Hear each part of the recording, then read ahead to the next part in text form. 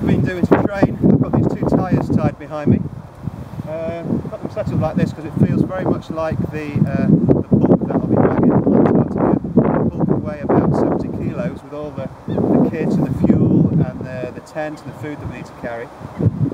These don't weigh 70 kilos, but because of the way they grip the ground, it kind of feels very similar to the way the pulk will feel when we're dragging it on the ice. So it's good training. I can feel it in the backs of my legs and my lower back, and hopefully this is going to give me the best chance of completing the whole thing.